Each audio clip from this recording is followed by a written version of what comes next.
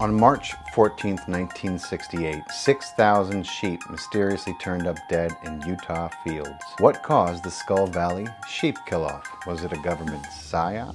Was it alien invaders? Turns out the sheep's grazing range was only 27 miles away from the U.S. Army's Dugway Proving Ground. That sounds familiar. It's the infamous top-secret testing facility for all kinds of chemical and biological weapons. The day before the sheep died, the military performed 3 different chemical weapon tests, releasing hundreds of gallons of nerve agent into the air. The Army confirmed that this was all just a coincidence.